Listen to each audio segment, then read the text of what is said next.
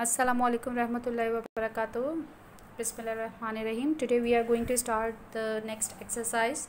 Before that exercise, let me explain you multiplication. What is multiplication?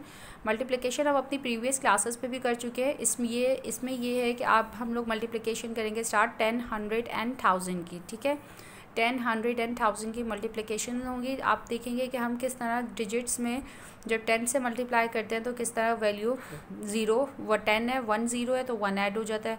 100 होगा तो 2 zeros add हो जाएंगे, value के एंड में 2 ज़ीरोज़ ऐड हो जाते हैं.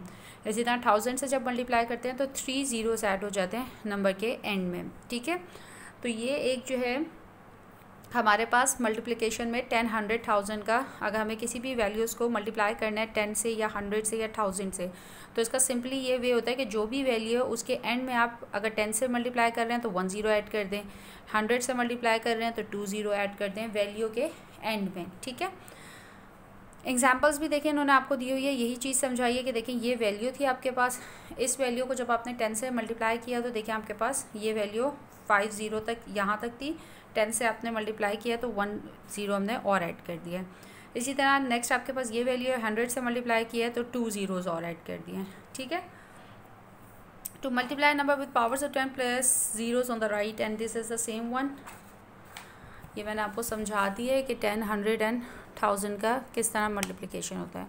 Now move on the next one, multiplication of a number up to 6 digits. 6 digits के क्या है हमारे पास कि now we will multiply 6 digit number by 2 digit and 3 digit. For example देखिए मल्टीप्लाई करना है इस नंबर को 23 से. अब ये नंबर अलग है, 10, 100 मल्टीप्लाई नहीं है. ठीक है, अब हमें इसमें क्या करना है, हमें मल्टीप्लाई करना है इस नंबर को 23 के साथ. ये जो नंबर होता है, जो भी वैल्यू हमें मल्टीप्लाई करने के लिए दी जाती है इसको कहते हैं मल्टीप्लिकेंट, और ये नंबर जो मल्टीप्लायर है इससे मल्टीप्लाई करना होता है. ठीक है, मल्टीप्लायर से मल्टीप्लाई करते हैं वैल्यू को जो मल्टीप्लिकेंट कहलाती है. जब हम इनको मल्टीप्लाई करते हैं तो हमारे पास क्या आ जाती है, प्रोडक्ट आ जाता है. ठीक है, जब हम इसे मल्टीप्लाई कर देते हैं तो क्या आ जाता है, प्रोडक्ट आ जाता है. अच्छा, अब इसमें जो है हम लोगों को ये अगेन किया हुआ इन्होंने मल्टीप्लाई, और इसके साथ इसी तरह मल्टीप्लिकेंट है, मल्टीप्लायर है, और देन उसका आंसर है प्रोडक्ट है. When a number is multiplied by 0 और the result is 0. ठीक है, जब भी कोई नंबर हम मल्टीप्लाई करते हैं 0 से तो वो रिज़ल्ट जो होता है उसका जो प्रोडक्ट आएगी वो हमेशा 0 ही आपके पास होगी. बहुत इजी मेथड है, आप जिससे भी मल्टीप्लाई करोगे 10, 100 और 1000 से तो वो उतने ज़ीरोज़ ऐड होंगे.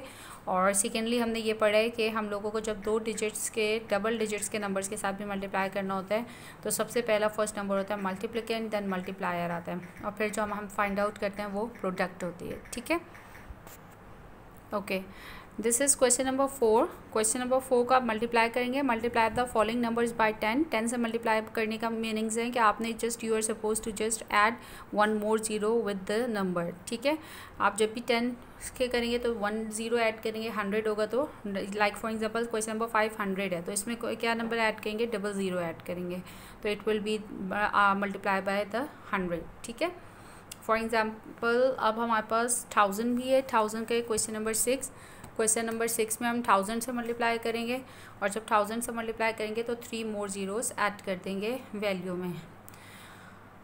Thank you.